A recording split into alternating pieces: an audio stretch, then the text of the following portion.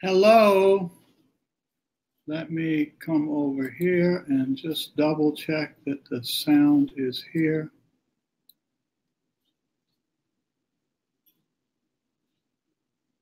Hello.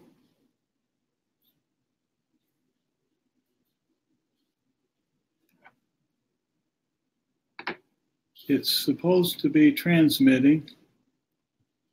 I'm double checking here to see if it's here.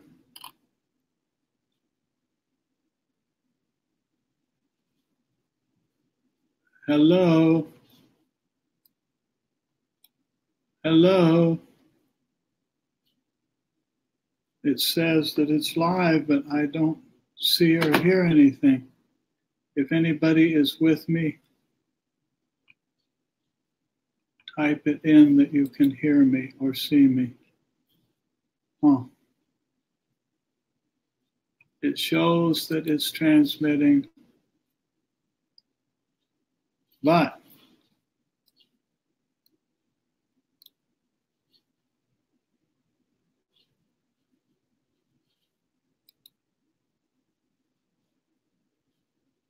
it appears to be frozen.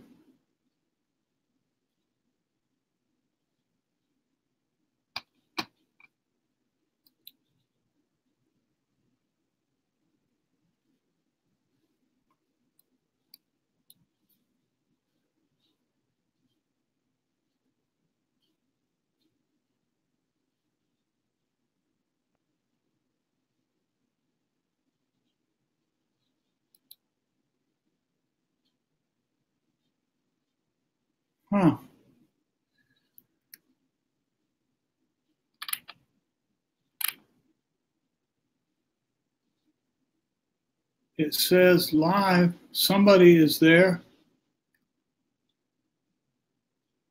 Hi, Scott. Can you hear me? Can you get anything at all?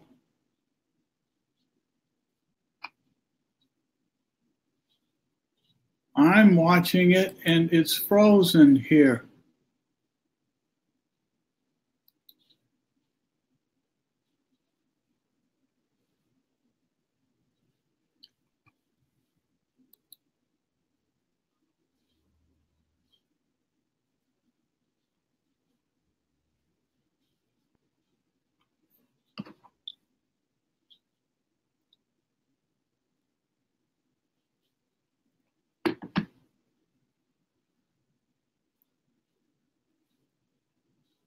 You can hear me fine. Well, this is very strange. I cannot, I'm putting it here. What I started doing, because of having some sound problems, I thought, well, I will start double checking here to make sure that I can hear it. And so I'm looking at the live stream. I cannot, okay, now. What I started doing, because of having some sound, now I got it. Okay, good. Thank you, Scott. I don't know why this thing goes goofy like this. So anyway, so far it's you and me. But that's kind of what I expected, you know. These things usually are viewed on the archive. So here we are, you and I. And I will put on, we're on the Bhagavad Gita. We're in chapter 9, which is the royal and secret path or something like that. And we're just picking up where we left off. And let's see if this works. Okay. Even those devotees of other deities who sacrifice endowed with faith, they too, O son of Kunti, sacrifice to me alone, even though in an inappropriate manner. In other words, those who do not understand that Krishna is speaking as a symbol of Brahman, the absolute reality. So those who don't understand the deeper things, even though something comes to them. I alone am the receiver of the offerings of all sacrifices, and I alone am their master. However, they do not recognize me as such, and therefore they slip from reality. And of course, here the capital R reality means the absolute oneness of Brahman. And that's what Krishna is speaking as a symbol of in this poetry. Those whose vows are directed towards gods go to the gods. And of course, the idea of the gods is meaning with form. So if one directs themselves towards form, they move towards form. Not really very surprising, is it? Those whose vows are addressed to the ancestors go to the ancestors. Those who sacrifice to spirits goes to those spirits. Those who sacrifice to me come to me. Hello, Roseanne. In other words, those who turn to me as a symbol of the one non-dual absolute reality, generally called Brahman, will come to that self-realization. That's the spirit of that. In Swami Rama says, in any way one worships, whether it be to any god, deity, or other aspects of Brahman, he in fact worships Brahman alone. And here worships means turns attention toward. All worship, ritual, and prayer are offered to the one Brahman only, for Brahman alone exists without a second. There is nothing else other than Brahman.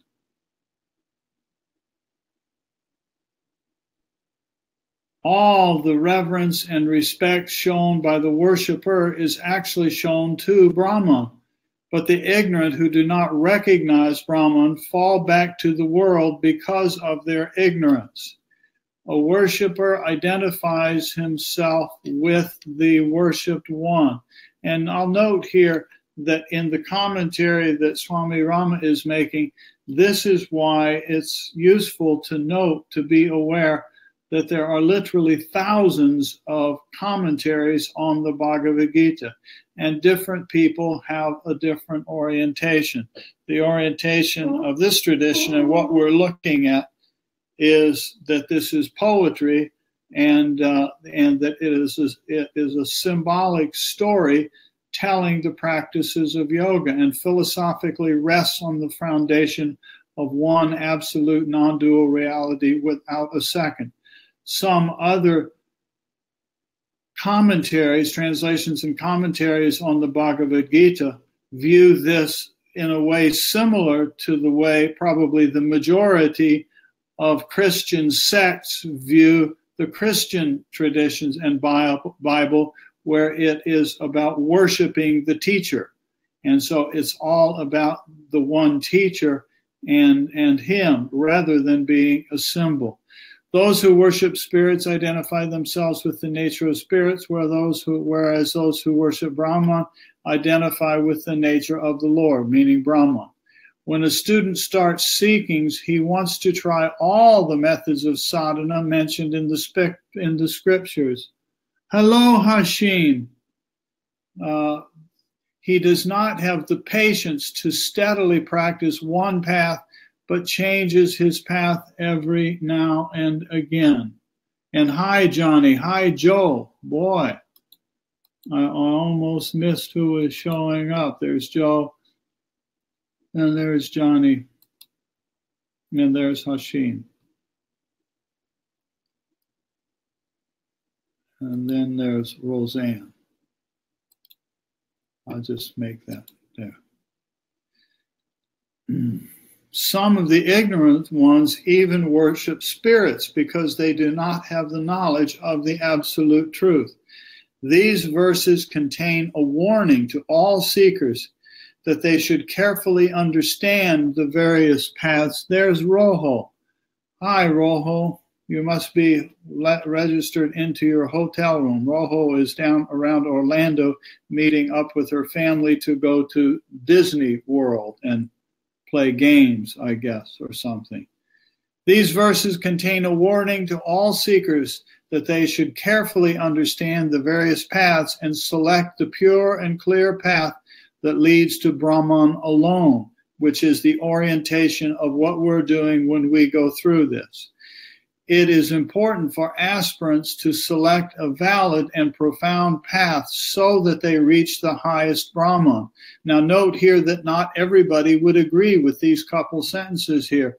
Those who are seeking the spirits will not read a text like this because it doesn't speak to them. Fun. I guess Scott is talking about fun at, do you mean fun seeking Brahman, huh? Or do you mean fun at Disney World? See, there's the core dilemma. Do we seek Brahman or Disney World? Or do we seek Brahman and sometimes play at Disney World? At the hotel. Roho is at hotel. There, Roho, at hotel. It is important for those, a competent teacher or yogi can help the student select the best path for him to follow. And I'll note here also in alignment with that sentence that every one of us naturally finds our way to what seems to be, home for us individually. So most of the people who end up here with us in these satsangs or hanging out in one way or another have already decided that there's something to this oneness and self-realization and are going that way. All righty, so let's scroll down here. Whoever offers me a leaf, flower, fruit, or water with devotion, that gift of a person of controlled self offered with devotion, I accept. Whatever you do, sacrifice, or give, whatever austerities you perform, O son of Kunti, surrender that as an offering unto me. Thus you will be freed from the bondages of actions whose fruits are helpful or beautiful or ugly. Yourself, united in the yoga of renunciation, liberated, will reach me. Okay, Roseanne, say free. And where is Matri? The Lord accepts any offerings, no matter how insignificant, even a leaf, flower, fruit, or a small amount of water, if it is given with full devotion. This does not mean that aspirants should use only these objects for worship. It means that which is important is the feeling of devotion. The Lord does not need anything, for everything already belongs to him. And note here that Swamiji is here being consistent with the storyline by using the word him. Brahman is actually, of course, not a him or a her or an it. It is everything, all in one or something. There we go. There is a free. And there is Scott with another free. Now we're getting some frees.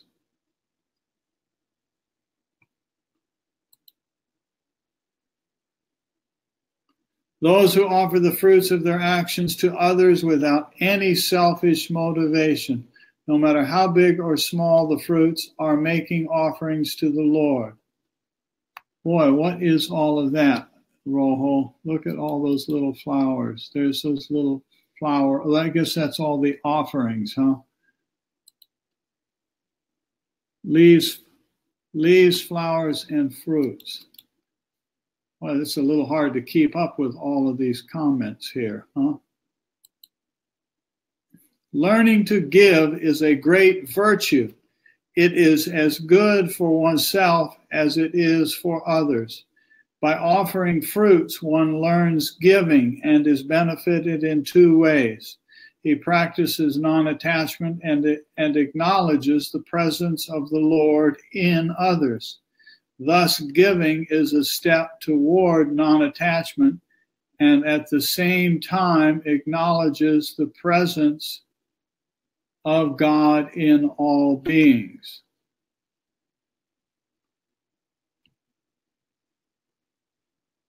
Verse 26 teaches the aspirant to give or offer whatever he can according to his capacity. Those who acquire this habit cannot stop giving, and finally they give all that they have as an offering to the Lord. Giving and giving up bring one and the same result. These two virtues are the highest of all and help the aspirant in self-unfoldment. Any selfless action performed is a devotion to the Lord. When the aspirant dedicates everything to the Lord and directs all his energy with mind, action, and speech to the Lord alone, his actions and the fruits of his actions no longer bind him. Actions performed as worship to the Lord do not create bondage. Great men solely dedicate their lives and perform all their actions for the selfless service of mankind. They do not ever experience bad or good fruits of their actions because they live for the service of the Lord performed through service to mankind.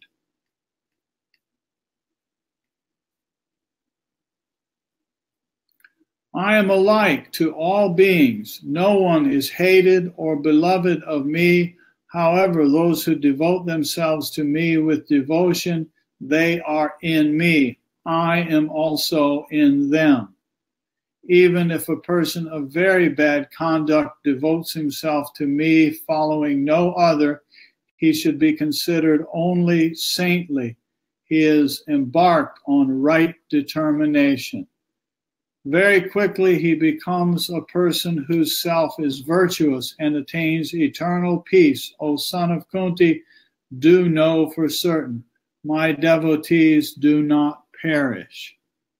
Making themselves depend on me, of course, me again being absolute reality, making themselves dependent on me, even the lowly born, as well as women, traders, servants, reach the supreme status. Now, don't the women please don't get too excited over this verse.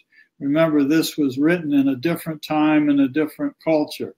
And so, but the spirit of it is valid. So there's nothing in this, in our perspective, in this tradition, or anything that I know of, that is looking down, here, even the lowly born, as well as women, traders, and servants. Everybody, in other words, how much more so the meritorious Brahmins, the devotees, and royal sages. Having come to this transient, unhappy world, do devote yourself to me. Sri Krishna continues teaching Arjuna that the real self maintains an attitude of evenness toward all beings. The Supreme Brahman is never partial in any way. It has neither hatred nor favor for anyone. The aspirant who devotes his life to Brahman alone remains in Brahman consciousness, and Brahman dwells in him. When the yogi attains the height of tranquility beyond body, breath, senses, and mental consciousness, and maintains constant consciousness of Brahman within himself, he realizes that there is none who is a friend to him, and none who is a friend to him, and none whom he can hate. For he has gone beyond the pairs of opposites and has attained the state of evenness. His life is completely transformed because he realizes the omnipresence of Brahman within himself and himself in Brahman. It is just like a river meeting the ocean. When a river meets the ocean, it becomes the ocean. Constant consciousness of Brahman leads the yogi to attain such a state. History reveals that many people of ill conduct were able to liberate themselves by becoming solely devoted to the Lord. Many such people, after complete self-transformation, have become well-known and respected sages. Having resolved all of their conflicts, even ill-behaved men can attain the height of equilibrium. Therefore, everyone has the opportunity to reform, improve, and unfold himself. This is possible when one turns his mind inward and with full concentration and meditation attains a state of tranquility. Tranquil-minded people neither hate nor lust. When the human mind wanders in the grooves of hatred and lust, it becomes blinded by the pairs of opposites. But one who has attained the summit of equanimity behaves with evenness.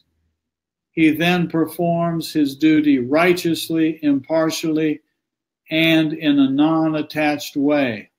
Such a sage attains everlasting peace and is not lost in the jungle of confusion.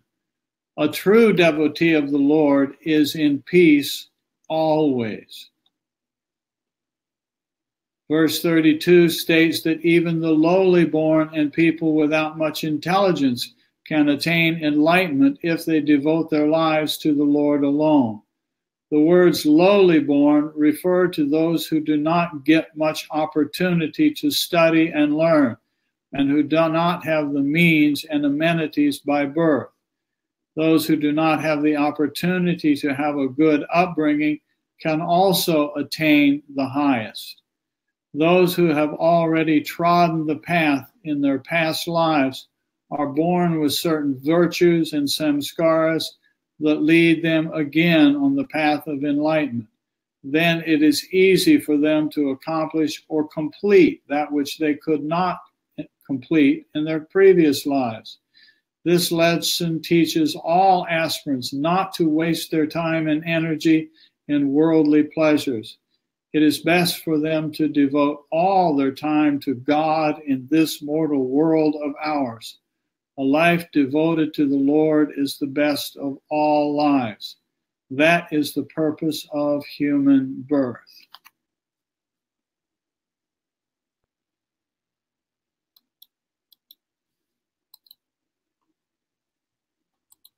Let your mind be fixed on me, my devotee. Sacrifice unto me. How unto me? Bow unto me. Intent on me, thus joining yourself in yoga, you will come to me, will come only to me. In other words, joining yourself with the realization of the one, of the Brahma, and that's called yoga. The last verse in this chapter instructs the earnest aspirant to systematically attain the highest state of perfection. The mind should be wholly applied and devoted to the real self alone. The Lord of life seated in the deepest chamber of our being should be the sole object of meditation. When the mind is not allowed to roam around, but is focused on the Lord only, it is purified and becomes one-pointed and inward. When a meditative mind flows uninterruptedly to its object, it attains a state of tranquility, peace, and happiness. A consistent method of meditation, contemplation, and prayer, along with devotion to none else but the Lord, helps one to attain this state. Such an aspirant sacrifices all the fruits of his actions to the Lord alone. His mind, action, and speech are fully dedicated to the Lord. His aim of life is the attainment of the Lord. Such yogis are liberated. They attain the highest perfection and become one with the highest. Here ends they had a typographical error when this was printed, so I changed it with the pen here.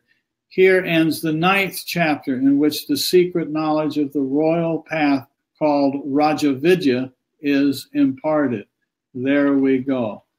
Anybody have a preference for whether we pause here or go on to the next chapter? Somebody type an opinion in there. You want to go on or pause here for the day? Anybody have a vote? Type something in the box.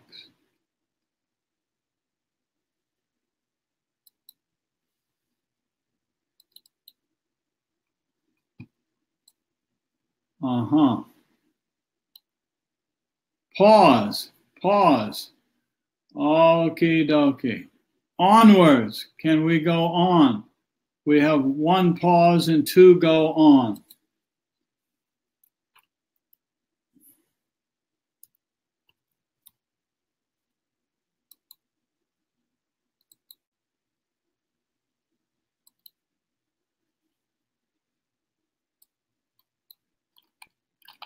I'm working on this here.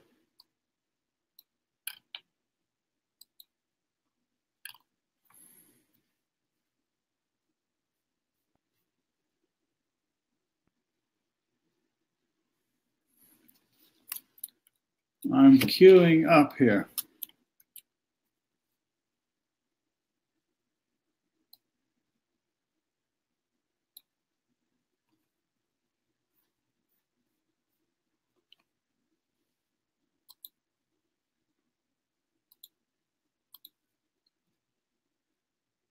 All righty, I'm going to hold one moment here.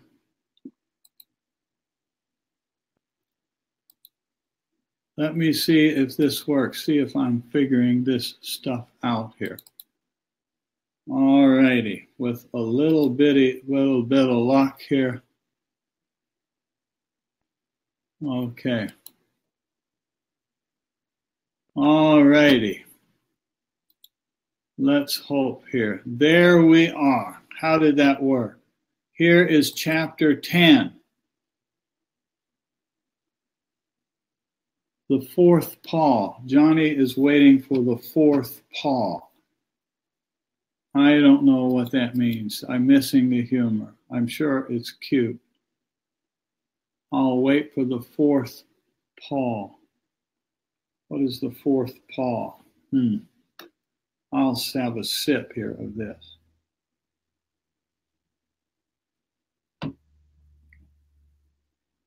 The 4th paw. You're going to have to tell me about that. It's very rich material you've just gone through. Some of the best in the Gita. Yes, it is. Of course, it's all good. Pada. Yeah, the 4th pada. But yeah, I wondered that, Joel. But we are in the 10th, not the 4th. I'll wait for the 4th pada. Oh, well. Johnny is, we never quite know. Anyway. Chapter 10, the glorious manifestations of the Lord. The blessed Lord said, furthermore, as if that's not enough, furthermore, O mighty armed one, hear my supreme words, which I will tell you with the wish to benefit you, loving one that you are. The groups of gods do not know my origin, nor do the great sages. I am indeed the origin of the gods and of the sages, one and all. He who knows me as unborn and beginningless, great sovereign of the worlds, not confused from among human beings, he is freed from all sin. Can we hear a free? Yeah. I am hearing it all right now. Oh, pause. Johnny can't count, says Joe. I don't know. That sounds like time for self-preservation there, Johnny. You've just been jumped. Free, says Scott. Yeah.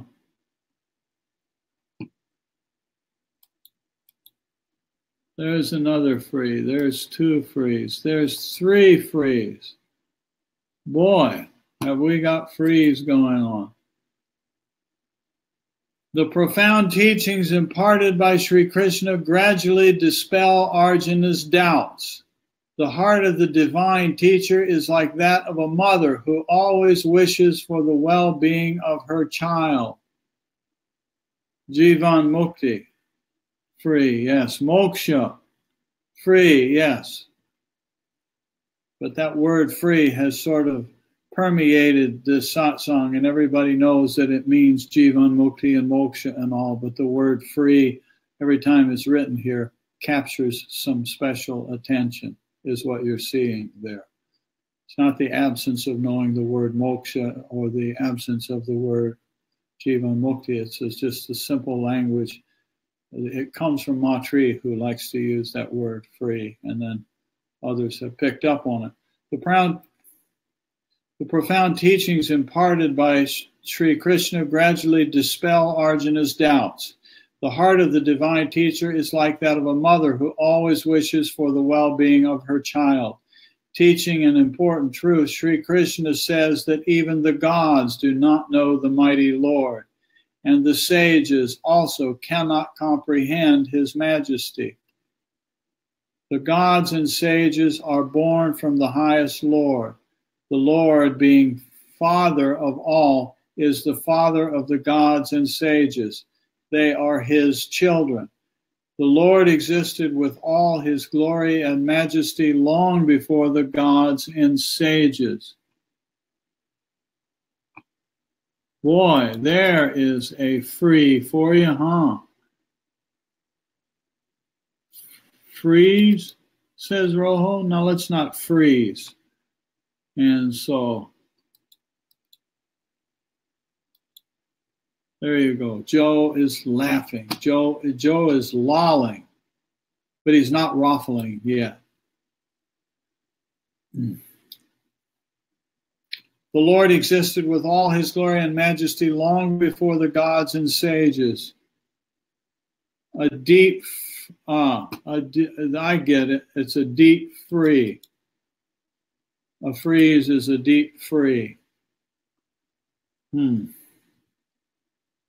One who knows the truth realizes that the highest Lord of the universe was never born, that he, using a poetic choice of words, that he is without beginning and end, and that he is eternal and infinite.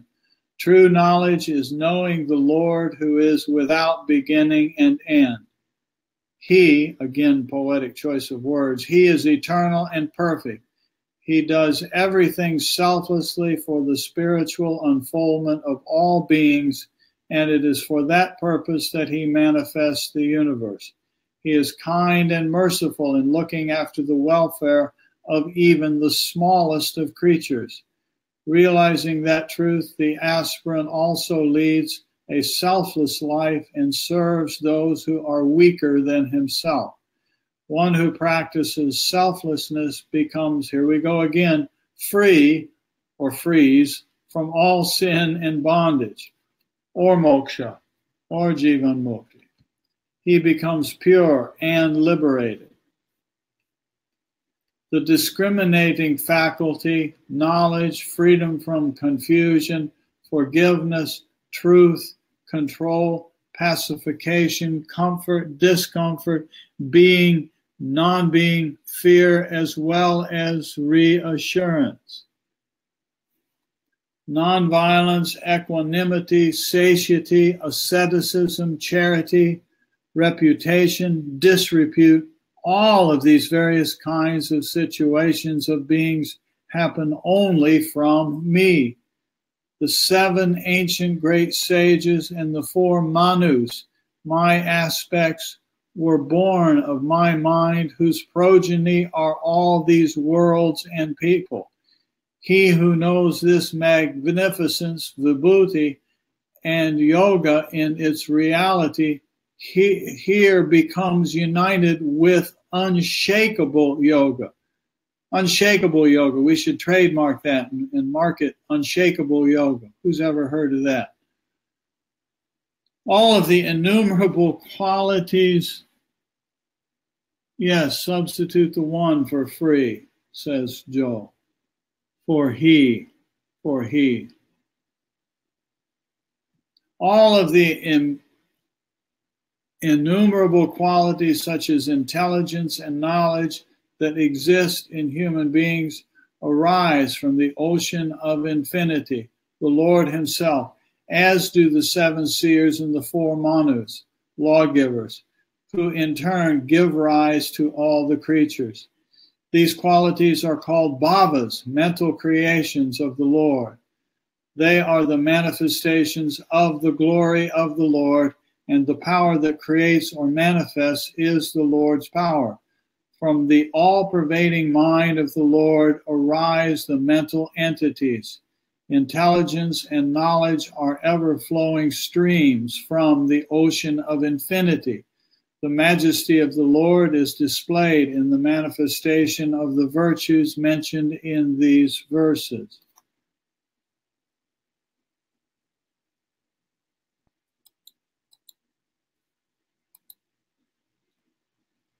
The aspirant who knows and is fully conscious that all manifestations arise from the Lord attains perfection. The yogi is he who is in union with the Lord. When the yogi knows that happiness and misery, success and failure, fame and infamy are the bhavas of the Lord, and that all creatures possessed of these bhavas have arisen out of the Lord, then in all situations he maintains a tranquil mind. For such a yogi, every aspect of the universe is but an aspect of the mighty Lord himself. One who remains in union with the Lord remains fearless. Whoa! Scott says, whoa. Whoa, boy, that was a strong whoa, wasn't it? All righty, let's go down here. Next, I am the origin of all. Everything proceeds from me. Thinking thus, the wise, filled with the sentiment of devotion, devote themselves to me.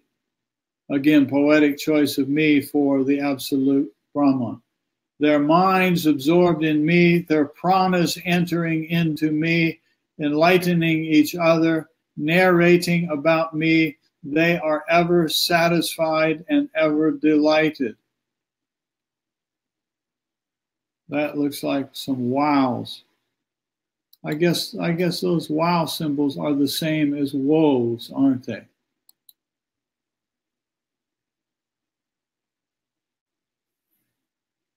Their minds absorbed in me, their pranas entering into me, enlightening each other, narrating about me, they are ever satisfied and ever delighted.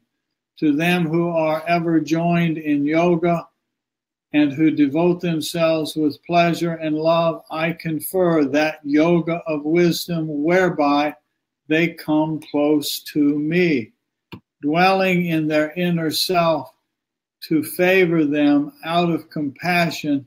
I destroy their darkness born of ignorance with the brilliant lamp of knowledge. The Swami Rama says, the Lord is the source of all manifestation in the whole of the universe. There is not a single object that is not dependent on the Lord as Brahman.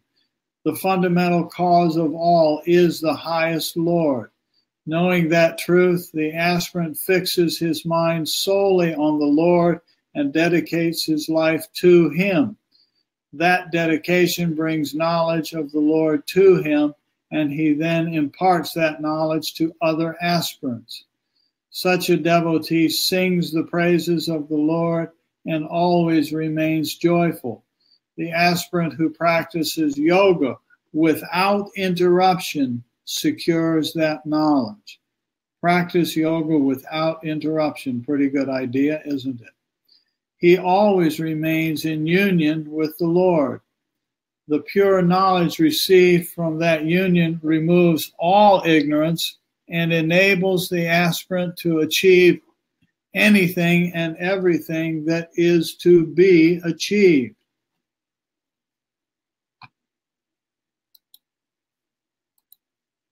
One who has firm faith, full confidence, and devotion to the Lord alone remains fearless,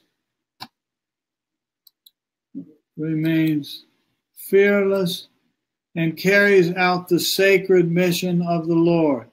He has lifelong dedication to the Lord and gladly courts death while carrying out the divine mission. He walks on the earth fearlessly and gives the message of fearlessness to others. To impart that knowledge becomes his prime duty. He teaches the knowledge of the divine in a simple and lucid manner wherever he goes. He always sings the song of divine joy, which gives him the highest of happiness. One whose life is fully dedicated with mind, speech, and action to the Lord alone remains ever filled with divinity. Such a great one is called a perennial yogi. We could start a new yoga and call it perennial yoga. That would be cool, huh? His love of life is service to the Lord, and with his heart and mind full of love for God, he always remains in sadhana. Sadhana becomes his life. One who has attained this buddhi yoga, the yoga of pure reason, always remains in union with the Lord. He perennially enjoys the love divine. In the mind and heart of such a yogi, remains the presence of the Lord all the time.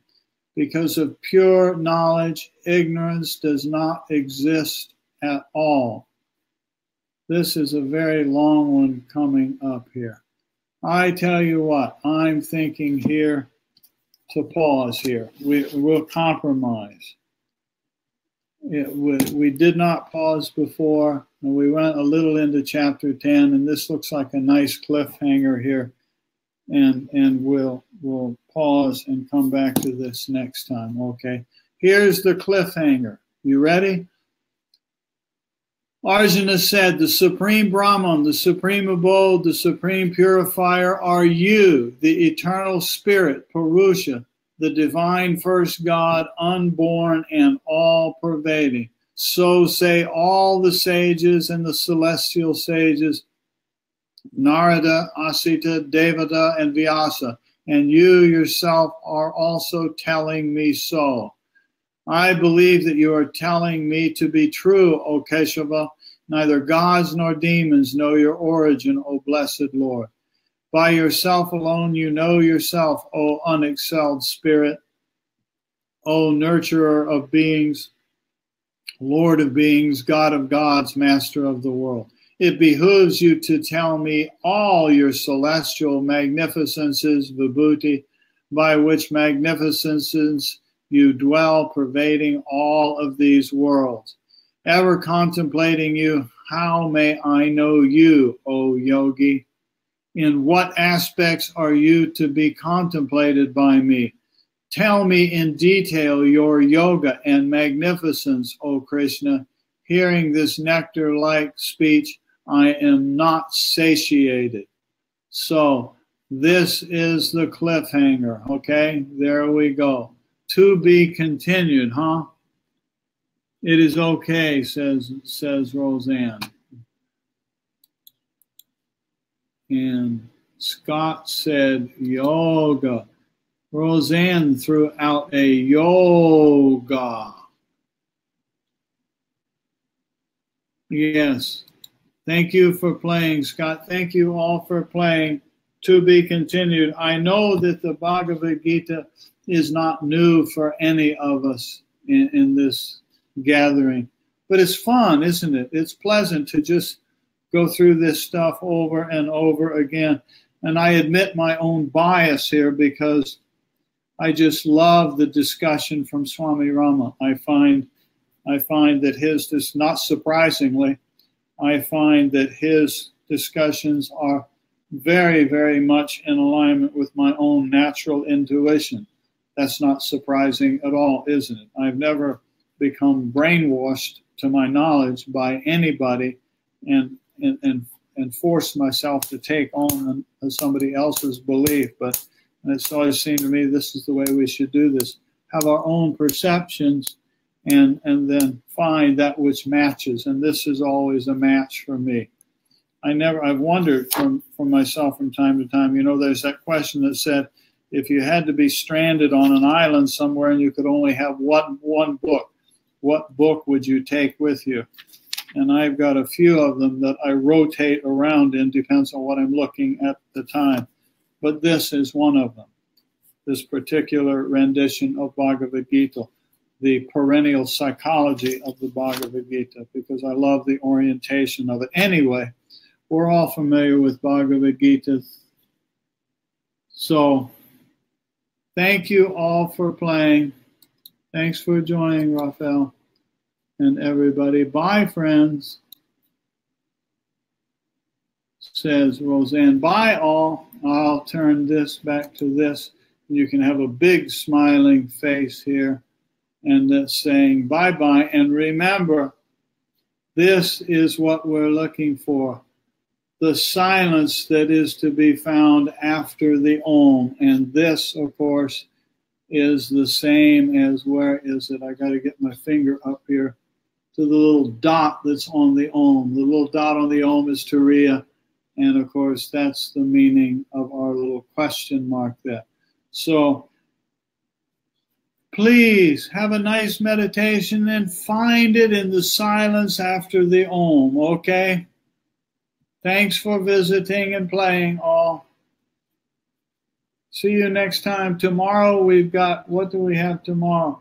We've got some Yoga Sutras tomorrow and something else. I guess another piece on the sacred journey we'll do tomorrow. I don't remember exactly the sequence, but one is at 1 o'clock in the afternoon, ashram time, and the other is at 7 o'clock tomorrow evening, ashram time, which is central time in the U.S., which is the same as Chicago. So don't put us on the East Coast with Miami and all those other places over there. Anyway, we can call it ashram standard time. Huh? Okay? So I'm just babbling now. I get to the end and Matri likes to pick on me because I have a little trouble hitting the end broadcast button. That's what it's called here. Facebook is called finish, but in the Be Live, which is what we're using right now, it's called end broadcast. So I'm going to pretend that Matri is sitting here poking on me, telling me that I'm supposed to click the end broadcast button. And then I will push. Here it goes. You ready? Should I do a countdown? I don't want to do a countdown. Anyway. Bye-bye, Hashim. Hashim says bye all. Now Hashim is going to go sit in samadhi for the rest of the evening, okay? Om Tat Sat. Oh, finish. Oh, no, finish button. Yes, Roseanne knows what. Roseanne feels compassion for my situation. I'm just always reluctant. My finger's going there, Roseanne. It's going to the end button. It's going there. I'm going to do it. It's the silence after the Om. There we go. Om.